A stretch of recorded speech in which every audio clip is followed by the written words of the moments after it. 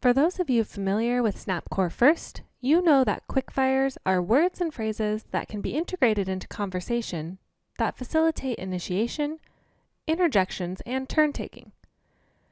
QuickFires can still be accessed from the toolbar, but there are some differences to how QuickFires look within the Aphasia Pages.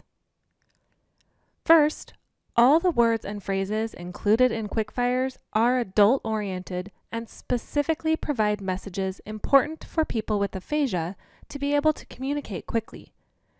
You'll notice a My Aphasia page within QuickFires that allow a person with aphasia to easily advocate for themselves.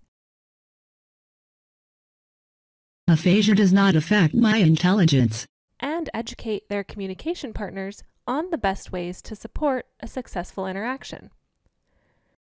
Please slow down. Since the Aphasia pages are meant to be used alongside natural speech, QuickFires only contain essential words and phrases to keep a conversation moving and for relaying needed information. The folders within QuickFires each contain a single page of messages, eliminating the need to scroll or swipe for more content. It's also easy to tell what folder you are in, since each is framed in a unique color. This clean and simple design cuts down on time spent navigating to be able to access desired messages quickly. Of course, QuickFires can easily be customized. To add a personal phrase to QuickFires, select Edit, then the button you want to add or edit.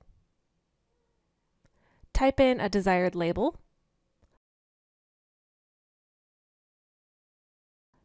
the message you want the button to speak,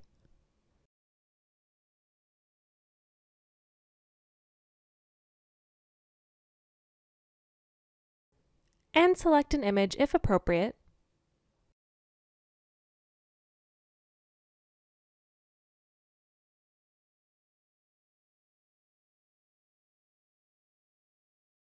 And then finally select Done.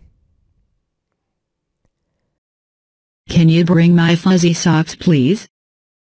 QuickFires are meant to be used in conjunction with other communication tools, including speech. Check out more videos to learn about the other tools available in the Aphasia pages of Snap Core First.